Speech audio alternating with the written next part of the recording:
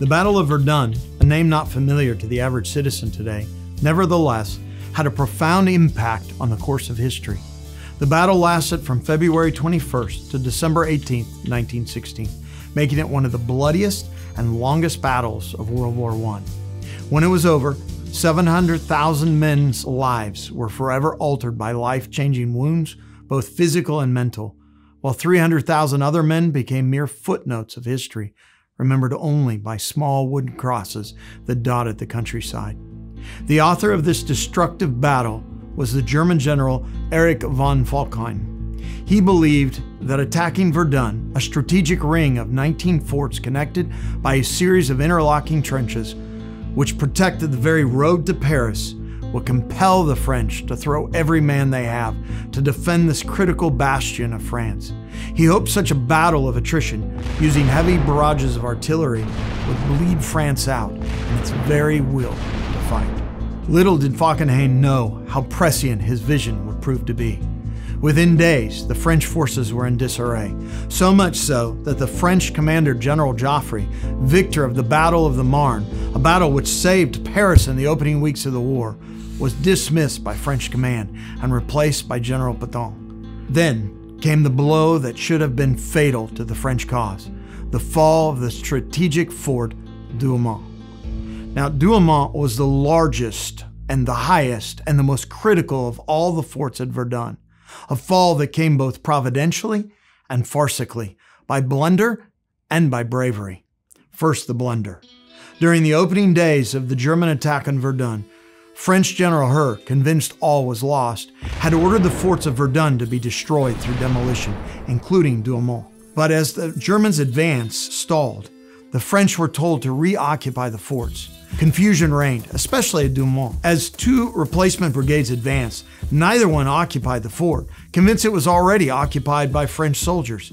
And so, each brigade settled in on either side of the fort. Now, the bravery. 24-year-old Sergeant Kuntz, assigned to clear a path for advancing German soldiers by cutting through barbed wire and other barriers that might hinder the German advance on Fort Douaumont, led a small group of 10 men towards the fort. A deadly enough mission on its own. Kuntz and his men had to advance under the fire of their very own artillery, meant to weaken French resistance. As Kuntz proceeded, he was shocked the enemy did not fire on a small band of approaching men.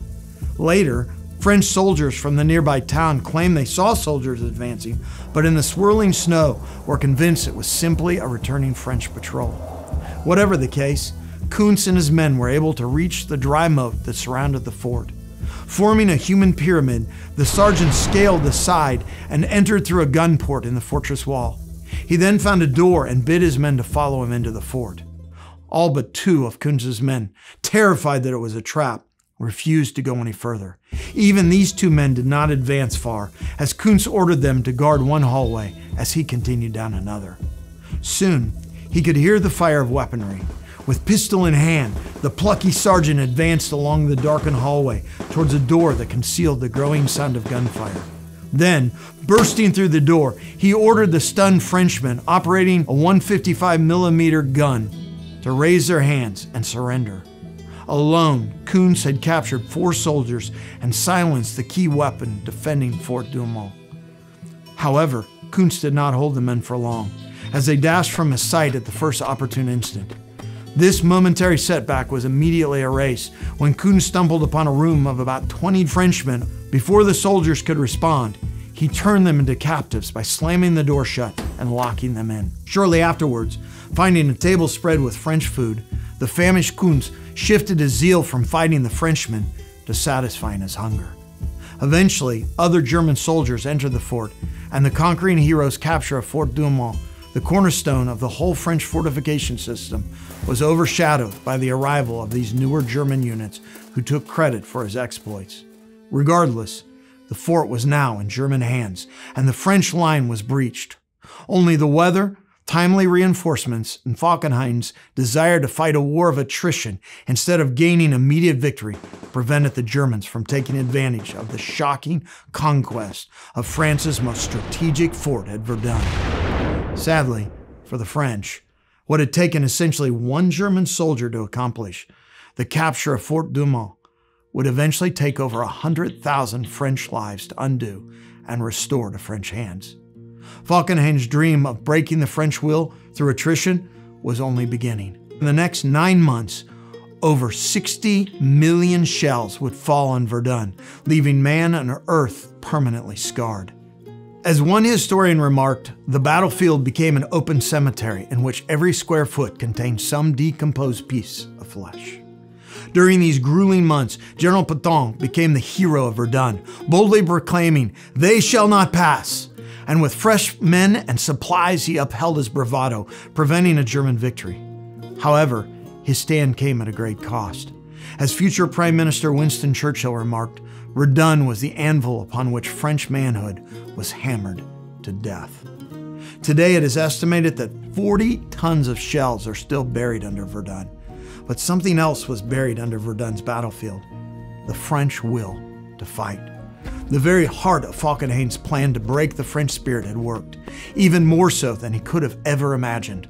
For as the Battle of Verdun went on month after brutal month, and shell-shocked Frenchmen were daily forced to charge into deadly machine gun fire and artillery barrages, they revolted. The pivotal moment came as French soldiers were ordered to go over the top and leave their trenches to attack the Germans. The men refused to budge. Instead came the curious sound of sheep-like baaing emanating from the French soldiers.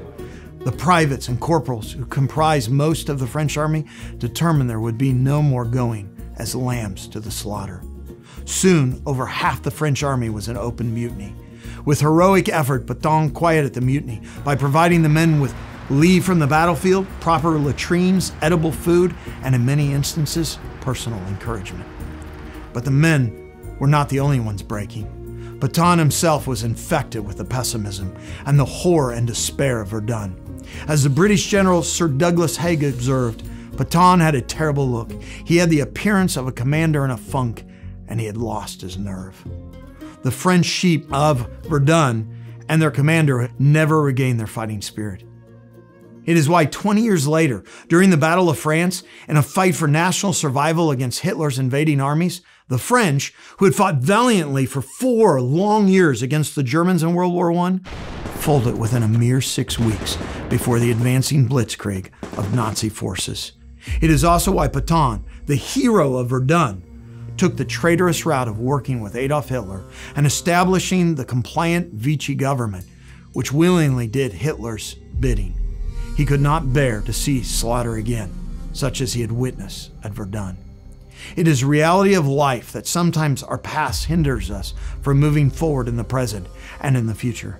It is critical to note that although Petain may have saved lives in the short run by acquiescing to Hitler, World War II inevitably killed over 55 million souls, many dying in horrific death camps across Europe. Might a more resilient Petain and France have prevented much of this carnage had the rope of Verdun not hung tight around their consciousness? Each person must determine whether the pain or failure of the past will be allowed to limit what they do in the present or the future. As Philippians 3:12 says, at some point we must forget those things which are behind and reach forward to those things which are ahead. It is critical that you not let the Verduns of your past prevent you from fighting the battles of the present or even the future. If one person like Sergeant Kuntz could single-handedly capture a fort, what might you accomplish if unhindered by your past? Today is the day to advance. We hope you enjoyed this hidden tale of a history maker. If you did, please click here to subscribe, and you will probably like our video that examines a Chinese dissident's miraculous escape from the terror of Chinese communism.